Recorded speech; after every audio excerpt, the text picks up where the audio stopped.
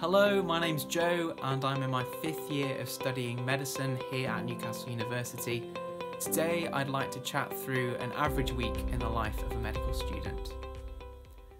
During years 1 and 2 of medical school I was based on campus and I'd spend most of my time Monday to Friday during the day going along to timetable teaching sessions. This included lectures and seminars.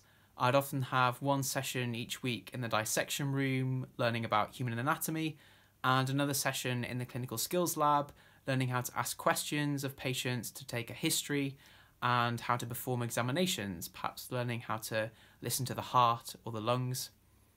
There would often be maybe an hour or a couple of hours in between teaching sessions, and I'd use this time to catch up on work. That might be looking something up that I found particularly interesting in the lecture before, or that I didn't quite fully understand, or perhaps it would be doing some prep work for a session that I have later in the day.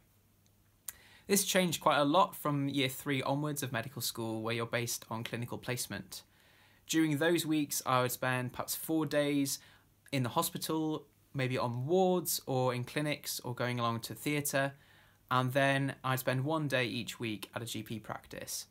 I really enjoyed my clinical placements as it was great to meet patients and put into practice all that I'd learnt from the previous years at medical school.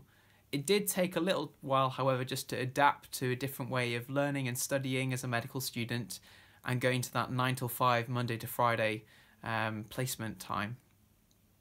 We do, during our time at medical school, have Wednesday afternoons free from timetable teaching, however, so it was good to have that time to perhaps catch up on something or just have a little rest, maybe do some exercise or pick up some shopping or something like that, or spend some time with friends. During the evenings at my time at university, often maybe 2, maybe 3 would be spent going along to societies or sports clubs that I was involved in.